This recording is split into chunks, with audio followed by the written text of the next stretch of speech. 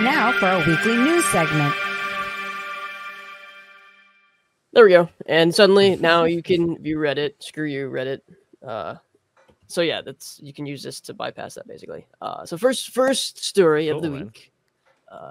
Sorry if you can hear that. Someone being loud with the motorcycle outside.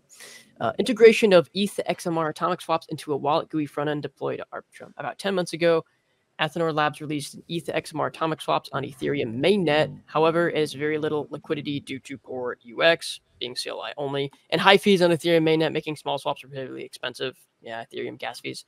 These things are needed to improve the situation. Integration of a GUI interface into a popular GUI wallet, such as Monero Core or Cake Wallet, deployment to an Ethereum L2 with low fees and high liquidity. Currently, Arbitrum has the most liquidity by far, with Optimism as a distant second, and cheap fees. Those fees about to become an order of magnitude cheaper after the Decon hard fork of March 13th this year. Second item is pretty straightforward to do since major Ethereum L2s, all EVM compatible. Have there been any traction, development, and integration of a GUI interface into GUI wallet for the ETH XMR atomic swaps? Liquidity. Okay, I think this is more of a question than news. Okay. News related though, I heard talk of MoneroCon having a hackathon, which Monerotopia is looking to do, by the way, too. Actually, when we had Monerotopia last year, Luke Parker, who was at Monerotopia, was saying, hey, we should have a hackathon here next year. So he kind of inspired that thinking. And I know MoneroCon is planning on having one. And I think I saw the topic of ETH to XMR topic swaps potentially being part of the that hackathon will be about. Yeah, like kind of making it usable, right? So nice. Elizabeth Ethereum, Elizabeth Banks has yeah, she's been working on that for a while, haven't she? Yeah, but I guess we need people now to kind of build apps around it or make it more usable. I'm obviously not tech savvy enough to truly understand, but my understanding is kind of that's where we're at, right? We need to now, build out a user interface around the tech. For sure. Right. All right. Moving on. So this is interesting. Argentina to regulate cryptocurrency exchanges with executive order. Yeah, what's up with that? The government of Argentina is reportedly preparing to regulate cryptocurrency service providers with an executive order. The measure would be directed to keep Argentina out of the Financial Action Task Force gray list, putting crypto service leaders under the oversight of local securities watchdog. The government of Argentina is putting its sights on regulating cryptocurrency service providers by an executive order, according to reports from local media.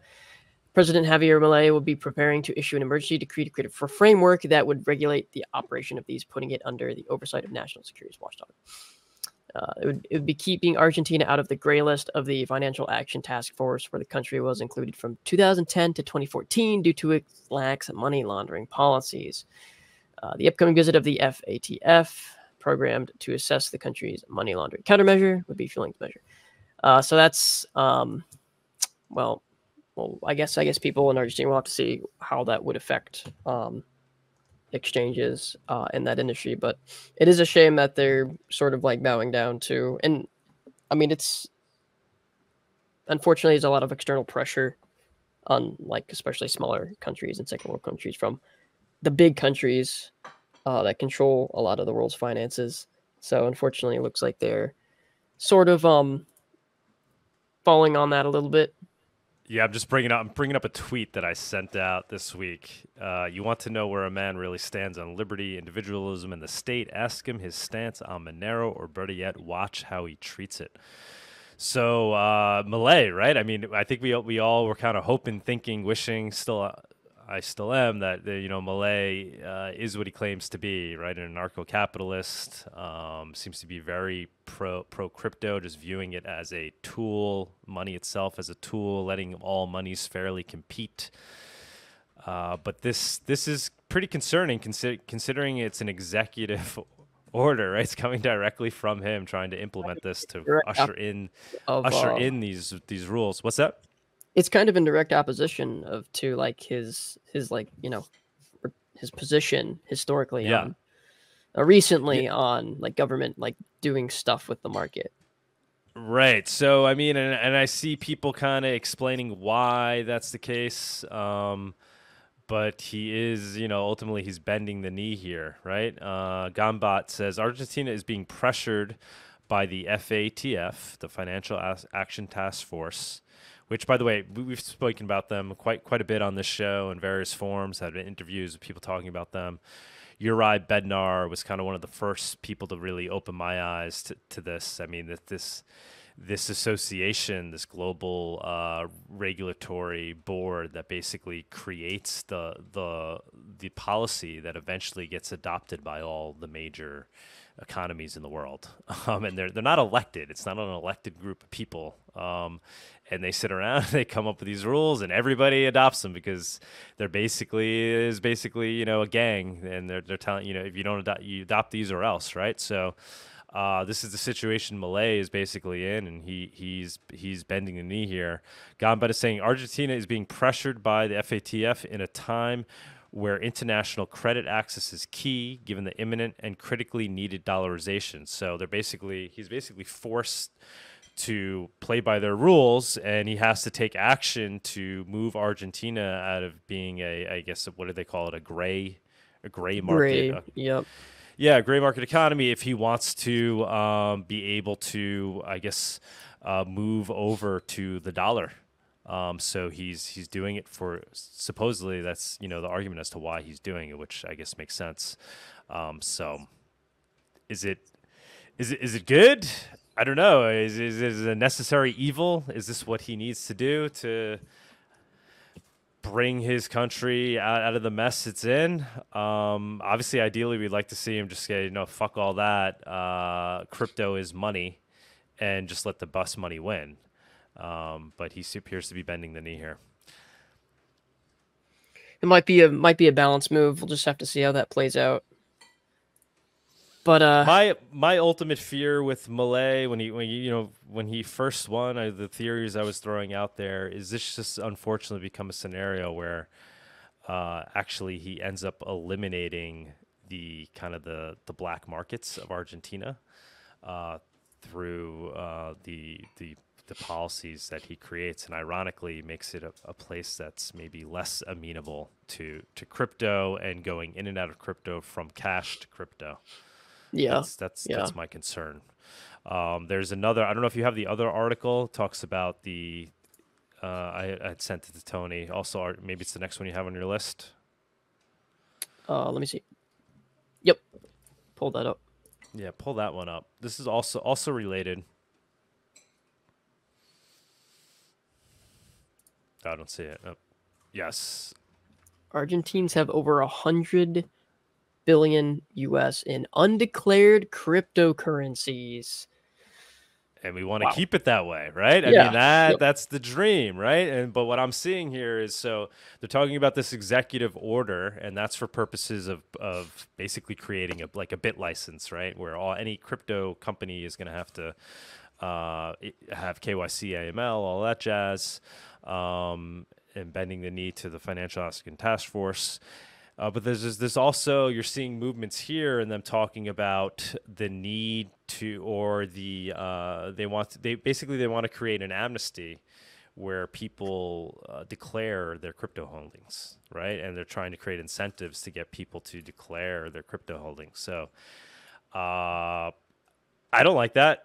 That does not seem like a move in the right direction. We want the complete opposite, right? It doesn't seem like the freedom move.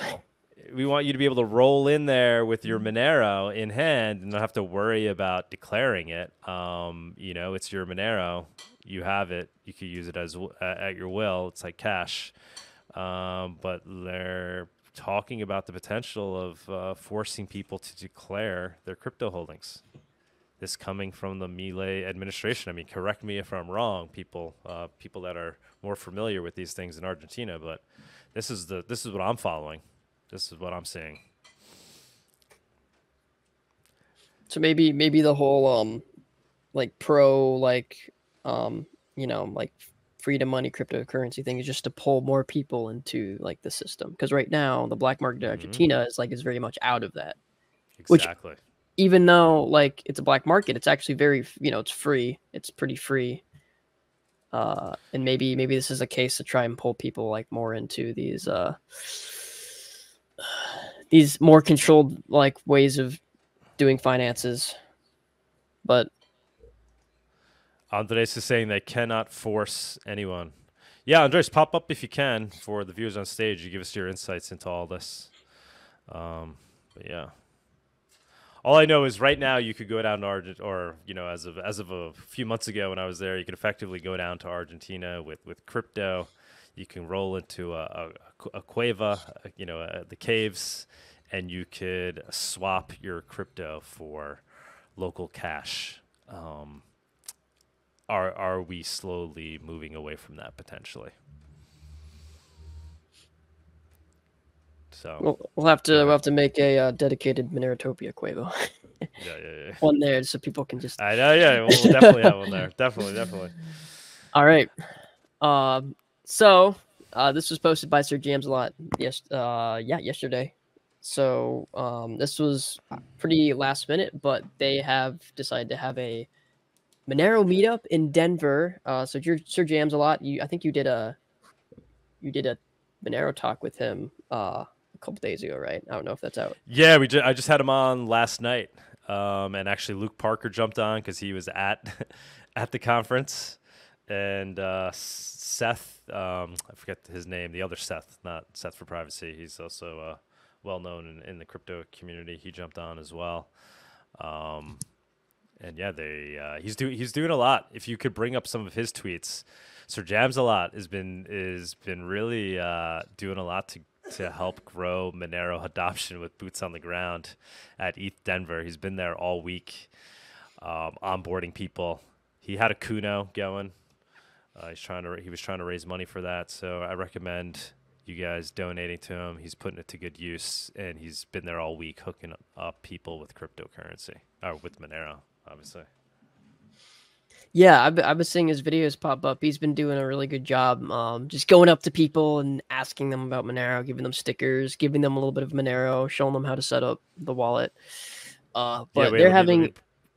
Go ahead, you gonna pull something up? No, okay, go ahead. They're having a XMR Denver meetup tomorrow at 5 p.m. at that address, being sponsored by Cake Wallet. So if you're in that area and you want to go chill with some Monero people, go talk about some Monero stuff, some privacy projects, then that's happening. That's super cool that just came together. So once again, that's all Sir Jams a lot. He took the initiative. He was out there, and he's like, you know what? Let me throw a meetup when I'm out there. We've done that as well. We were very successful with that in Argentina. And there's thousands of people at ETH Denver, so it's not that inconceivable to now have a bunch of people show up at this meetup. And yeah, Cake, as always, Vic, stepped up. He saw the, I don't know if Vic reached out to them or he reached out to Vic, but Vic, agreed, I think, to sponsor this event, which is super cool, off the cuff. But guys, people, follow, do the same, do a little Kuno, go to a local libertarian event in your area and promote Monero. Go to a conference, go to a crypto conference, get the word out on Monero. People are very open to it and understanding of it and beginning to realize that, Bitcoin is not private, and they want, when you explain to them that Monero is what Bitcoin was supposed to be, most people are intrigued. Most noobs are intrigued by that. Yeah, he seems to do a good job at getting people curious also. We got Andres in the backstage. Should I pull him up and see if he wants to say anything about the Argentinian executive order? Yeah, pull him up. This is one of Sir Jams a lot's posts. He tells a story about this girl on monerotopia, so tune in. Monero Talks, so tune into that. But yeah, he was onboarding people all week. Very cool. Andres, what's up, man? How are you? Can you hear me okay? Yeah, you're good. Cheers, Great. brother. It's been a while. It's been a while. Yeah. Yeah. So what do you think? What do you think about this Millet situation? Is he not a Monero man? I always sound like I'm running the party with Millet takes from abroad, but I mean, if he does half of what he says he's gonna do, it's gonna be amazing. Okay, but with regards to crypto, I don't think it's a crypto president. I think it's with all. If we are lucky, it's a libertarian president, but it's not a crypto president. And what I mean by that is that I don't think he's like pro crypto above everything else. I think he spoke several times about the liberty or the freedom of currencies.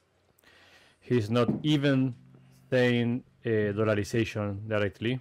He's very careful about that because dollarization would mean that we basically get rid of the peso officially and the government adopts the US dollar. Which sounds super stupid to clarify that here on this kind of program, but some people still think that it means something else. Okay, so if you officially dollarize, I mean the government is in charge of getting enough dollars to dollarize the economy. Basically, the US has to give the dollars to them, and that's the way it works. We replace it, and what Milei has already said. Aren't there more U.S. dollars in Argentina than like anywhere else in the world? Probably yes, probably even more. No, I think I never remember. I should look that up. But I think yes, I think we were like third in the podium after Russia, like the U.S., Russia, and then Argentina, which is crazy if you take into account the size of our economy. Which is not super small, but it's not super big by any standards. So yes, but basically that's what you get. I mean, besides the dollarization thing, what Milei has said is freedom of choosing your own currency, right? So supposedly the government is going to raise all the barriers and all the limitations for you or for any other private party to make contracts in whatever coin you want. You want to use Bitcoin, you want to use Monero, just do it. For example, I was doing yesterday an episode of the Café Monero with a lawyer specialized in crypto in Argentina from the Bitcoin Argentina NGO. Oh, very cool. One of the things, maybe you should get him. Maybe he'd be a good speaker for the conference. But yeah, go ahead. For sure, that for sure. And I think you even met him when you were here at LabitConf. Okay. Yes, he was on our first Monero meetup. Oh, okay. Yeah. The tall guy. Yes, a tall guy. Okay. Yeah. So I forgot what I was saying. Basically, that would be nice because the way the law worked before, for example, you could have a contract made in Monero, right? But if the contract was not fulfilled, a judge could say basically that since the guy cannot pay you in Monero, you can pay the other guy back in pesos for the whatever amount of Monero that the judge believes is fair. So that's a big risk, especially when you have an economy based on pesos, which is a very lousy currency. So in real life, nobody wanted to either sign or make a contract on Monero. So now, with the proposed changes, I suppose from the decree, and so far so good. I mean, so far it's been applied. Right. So if you have a contract, Monero, the other guy has to give you the Moneros. Basically, that's the thing. If you make a job arrangement and your employer is gonna pay you in Moneros, the employer has to pay you in Moneros. And that's a big. It sounds like a very subtle thing, but no, it's believe big. me, it's super big.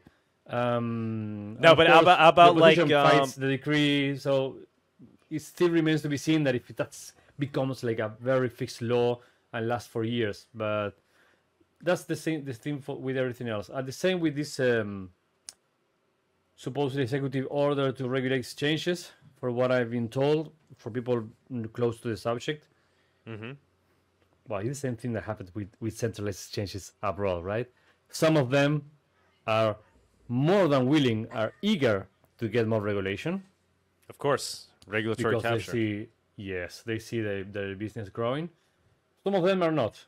Some of them are really run by OGs, crypto that want something else. But it's an ongoing fight.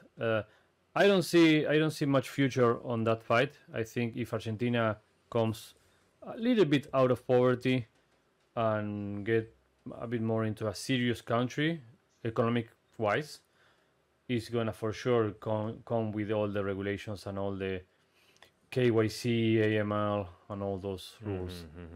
You have experienced it firsthand when you were here. Things are pretty free.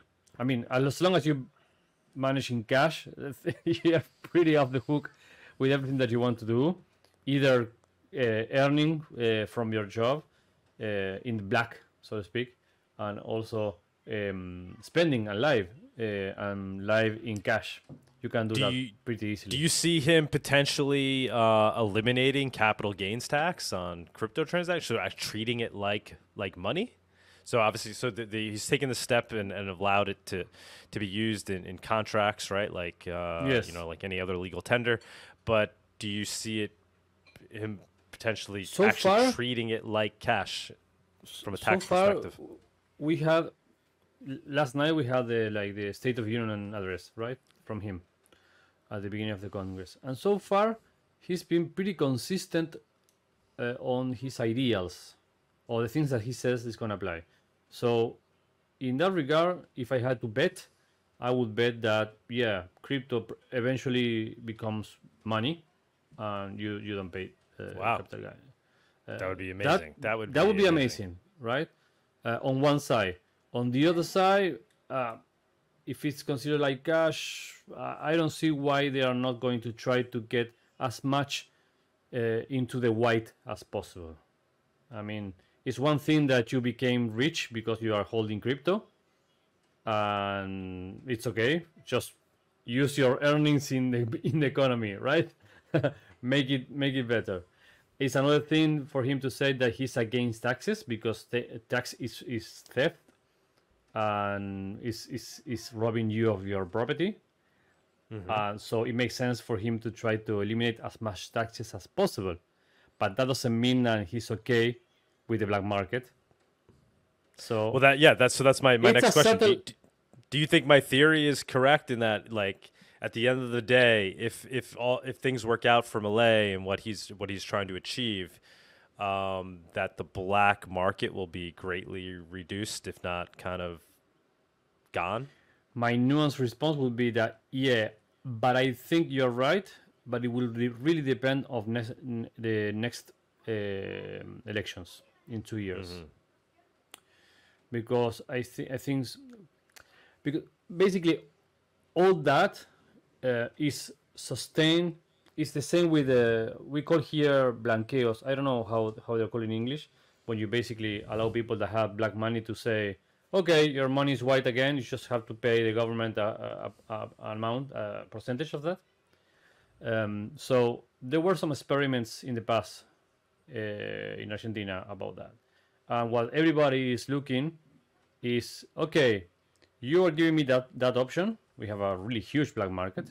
Forget about crypto, it's just cash, but it's the same for crypto. We are, for the next 2 months, we are allowing everybody that got rich from having Bitcoin 10 years ago to basically make it legal and put it on your local exchange or whatever and pay taxes.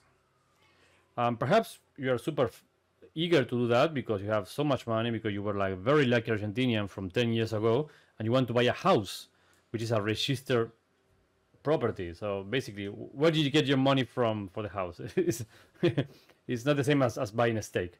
Okay, so many people when they see that, they are a bit scared. They don't just jump into the opportunity and say, yeah, let's make all our money white.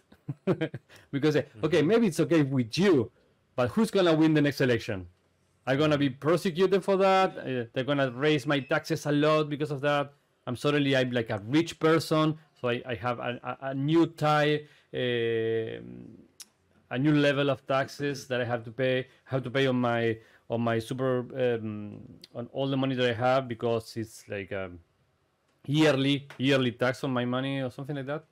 So people are very suspicious of that. So I think here now we are seeing like the bad part.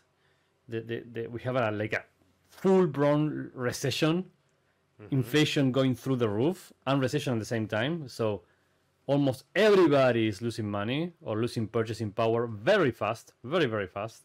Things are not looking good. But if we get through this part and economy start to pick up, and he does well in next elections, that would send like a very strong message, not only to the world for investments, also for Argentinians, also that it's okay. We can bring money back into the country. We can make money back into the white, because it looks like the majority of Argentinians agree that this is the path forward. Remember that now he's like elected with like 60% of the votes, whatever. He made like a great election, but he has very few congressmen, deputies, and on the Senate as well. So for everything that is like a fixed law and it's gonna last, he needs a lot of either win in the next elections a lot of seats, or get a lot of support from other parties. How about this idea that he's potentially trying to get everybody to disclose their holdings? Good luck. But do you think they're gonna like, try to do that? I think he will try to do that. Yes, for sure. For sure. I don't know, but it's nothing new. The last government that had like a right-leaning kind of thing tried that. He had like a very successful blanqueo, and many people did, because they were on the fences or on the side and they wanted to actually buy property or buy cars or whatever, and they took the opportunity but I don't think that moves that much the needle of how much money we need in the white economy, so to speak. I think it's a gesture towards let's make it all in the clear. But it's cultural. It's been many years of not trusting the government with disclosing your money. So it's very ingrained. It's like it's like the bank's deposits in the US. Right. It's like banks are the safest place that you can put your money in, and here is like that's not true. It happened more than once. That's why they're so, that's really the mission. The mission is for them.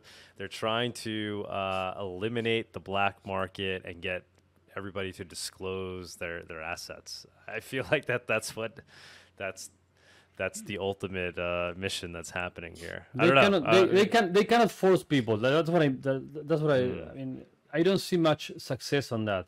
What I do believe is that yes, the culture of having your own money and have your money hidden in your house in stack of dollars or whatever, or having crypto and not declare, that's very powerful. We don't trust. Nobody trusts no government. But what I've seen is that that is not like an ideological stance so much as we would like to believe. It's only practical. It's like, okay, I mean, I lost all my money in the bank 10 years ago. I'm not putting my money back in the bank again ever. And then you say, oh, that looks like a anarcho-capitalist. No, they've just been robbed and they don't want the same thing to happen to them twice.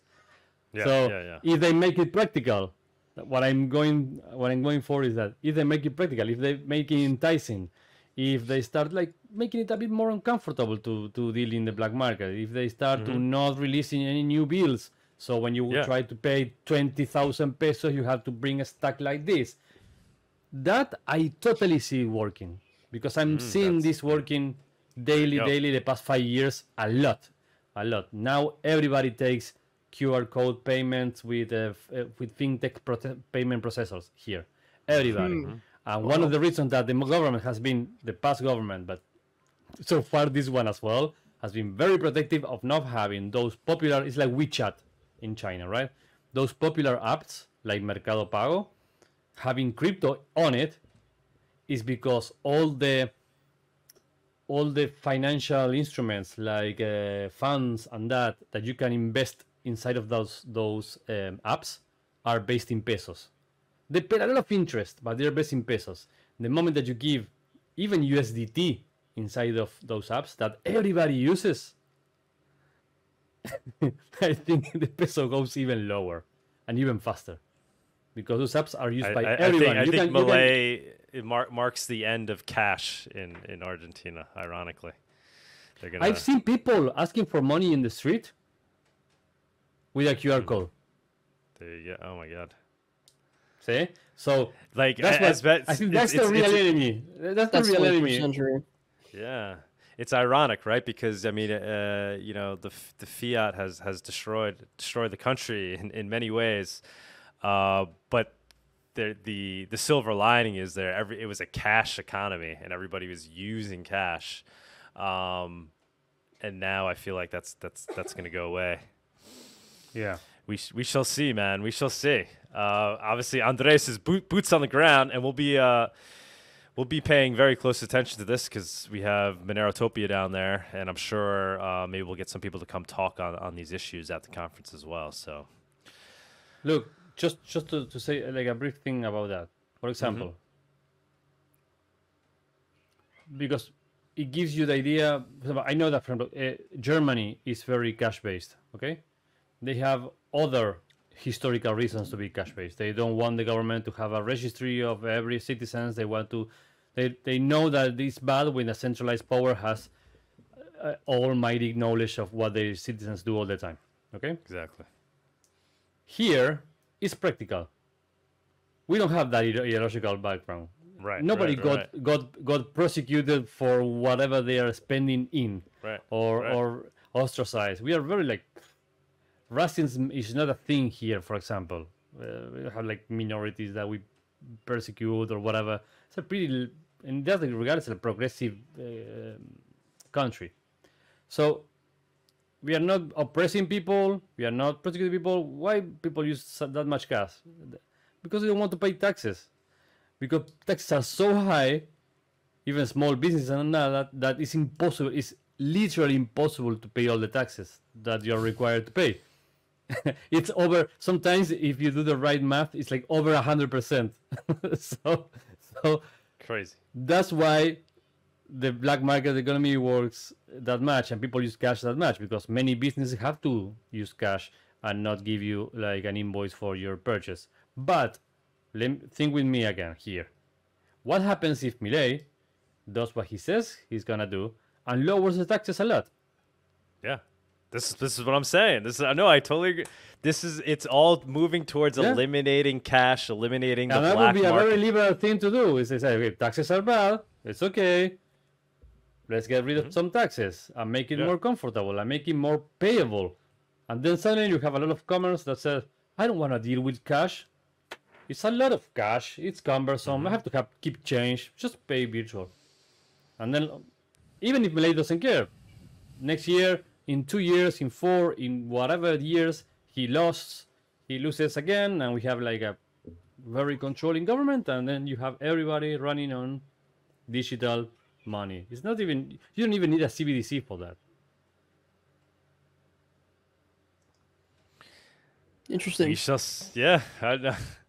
I agree with you on this. Do you think in some way it could be like a sneaky compliance, right? Like we're going to kind of make things easier, but really we're doing that just so people can get back in the government sanctioned fiat system. Yeah, they're currently opted. Most people are currently opted out of the system right now, which is where we want to be as anarcho-capitalists. And ironically, the anarcho-capitalist, first ever anarcho-capitalist to be elected to a major currency, is going to eliminate the parallel economy that exists. But look how weird it is, because many people were afraid. I'm against dollarization of the economy, right? I don't think we should solve our monetary problems by adopting somebody else's monetary problems, even if they are less worrisome than ours, okay?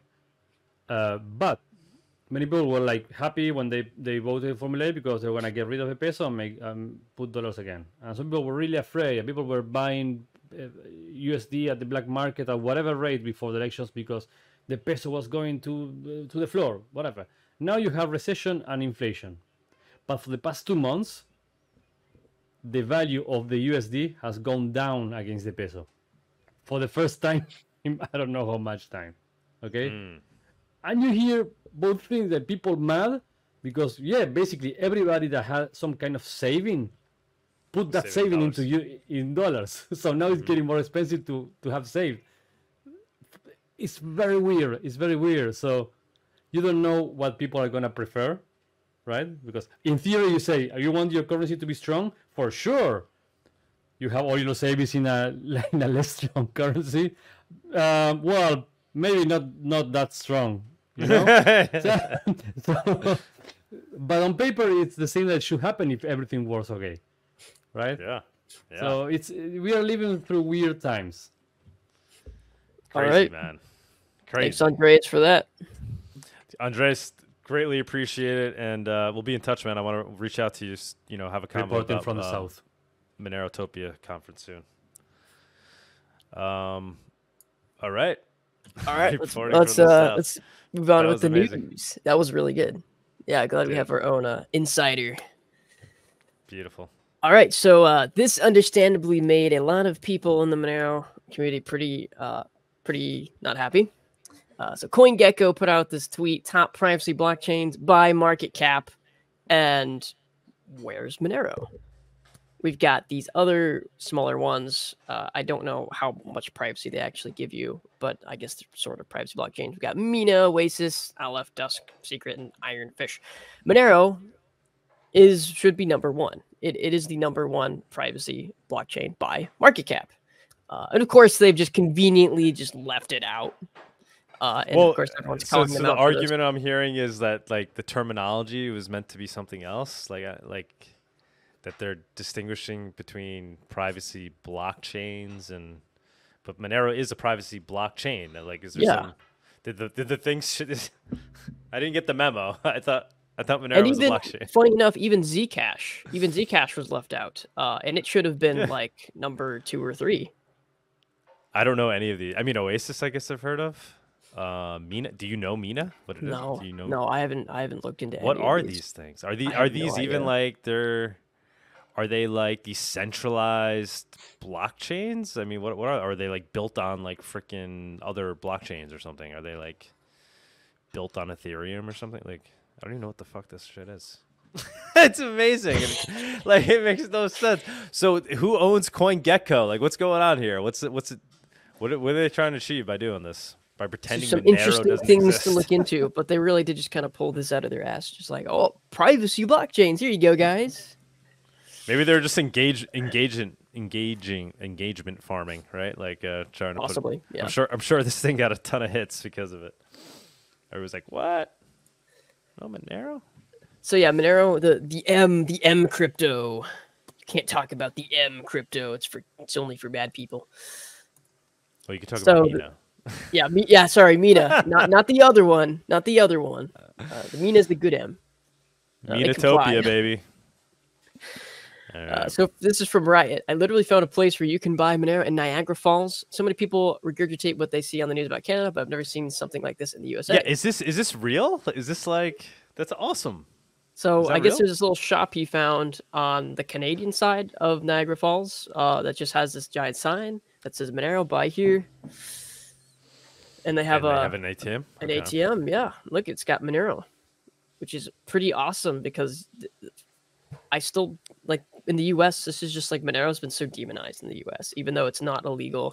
There's not Yeah, but any in Canada, specific- I thought it was even more, quote unquote. I honestly, I like- thought so too, but Yeah. You So can it's legal, buy it's Monero legal directly. to buy Monero on an ATM in Canada. I guess I wasn't aware of that. And I wonder if is it KYC'd or? I mean, there's probably some like they'll make you use a phone number, right? And some of them ask for an address, but a lot of the times, you might, not saying you should, but maybe you can. It's a possibility you could put in some random information. One of the first projects I started working on in the Monero space, and we had a little test thing going, was selling gift cards for Monero. Like you could buy a gift card at a store with cash and then obtain Monero. I still think that's a great idea.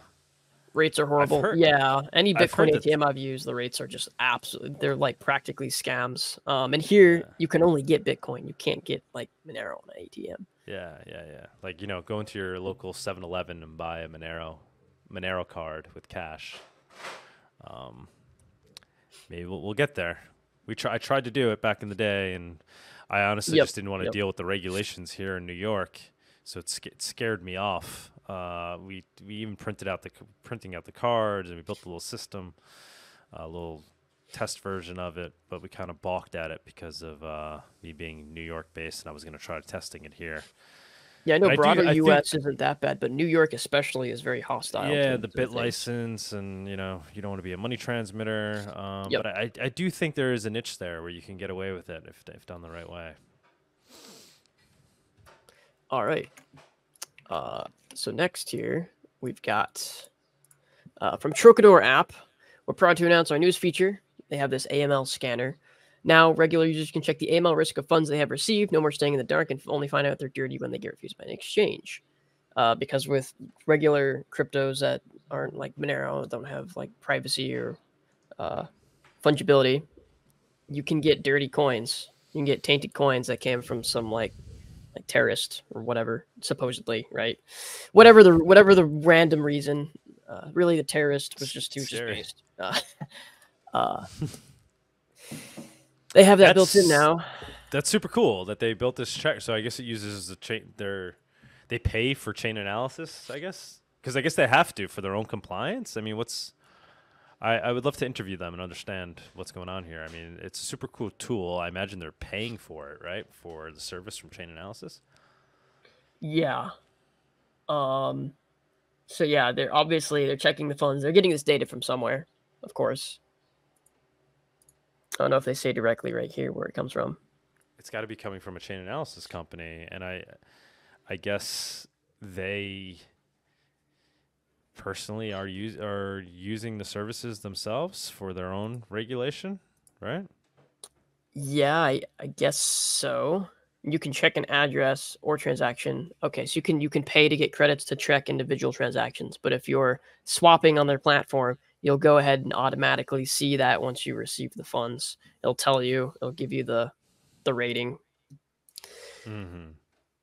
No, wait. Is Trocador the one that kind of taps into multiple exchanges, or it's its own? That's correct. Trocador is the aggregator, Right. so they have like tons of different swap services that they work with.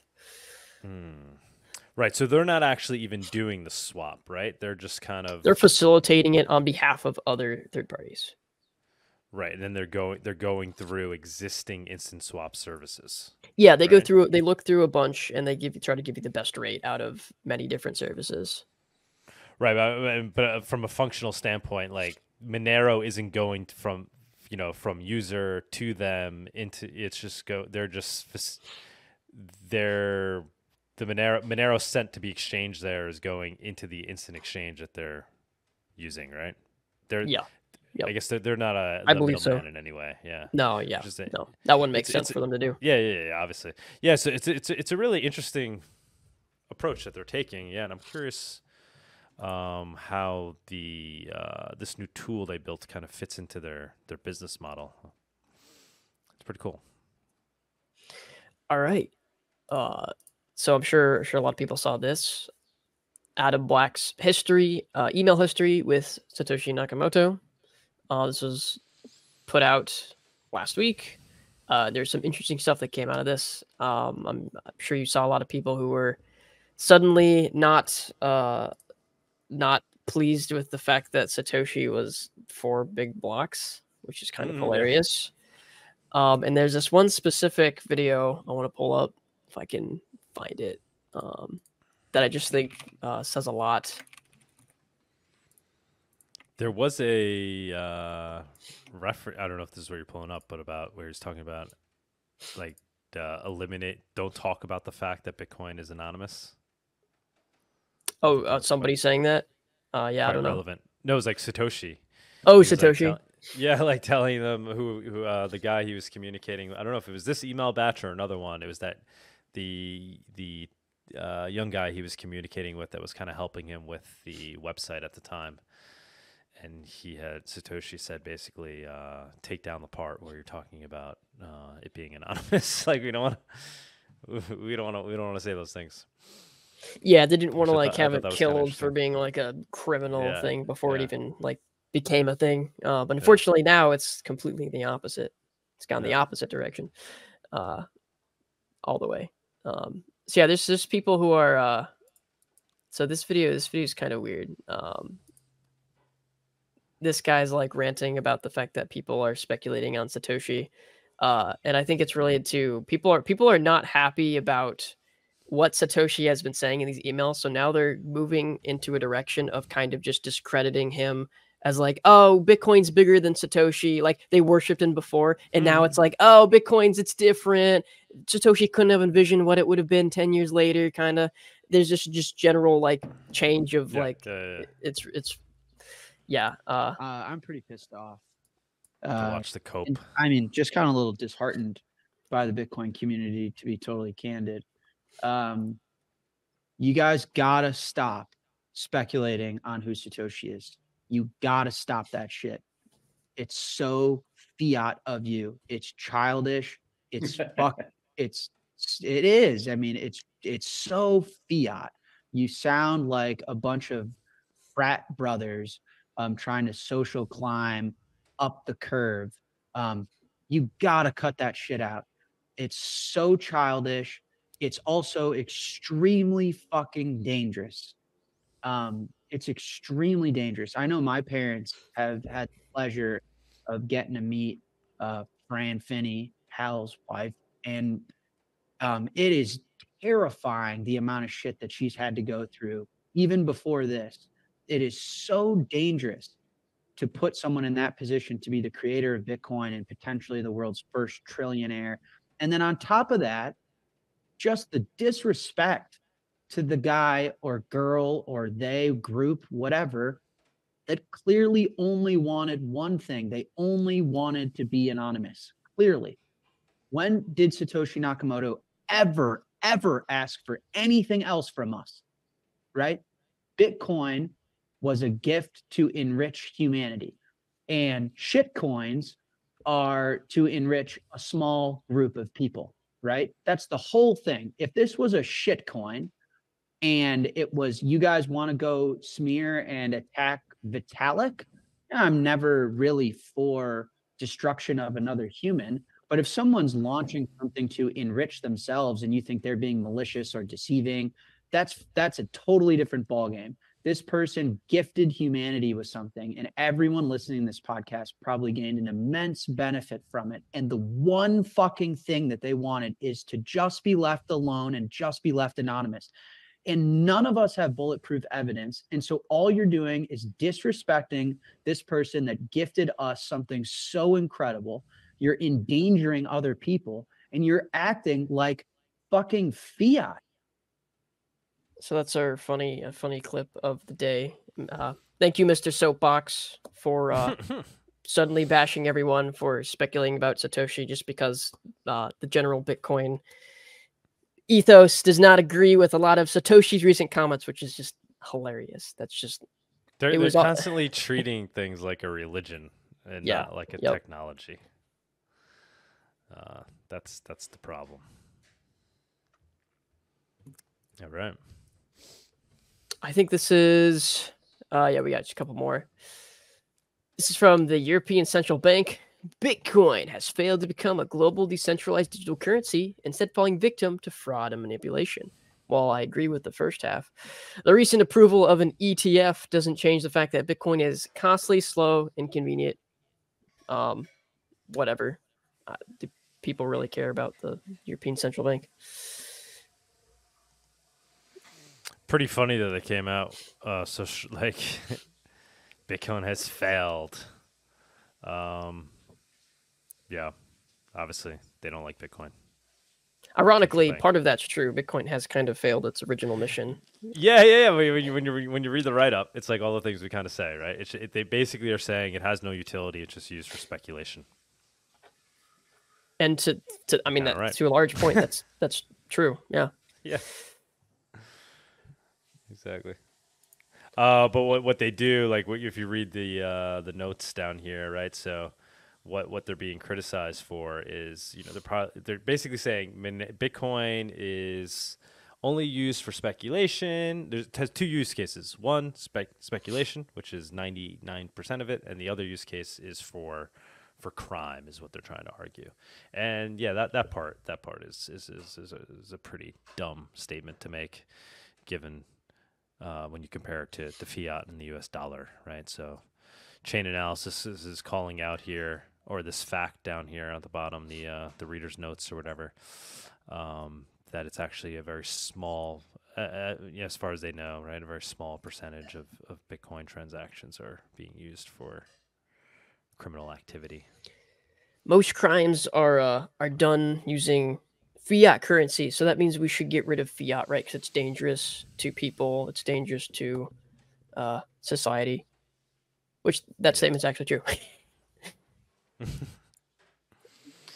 All right. All What right. else we got? We've got. Let's see.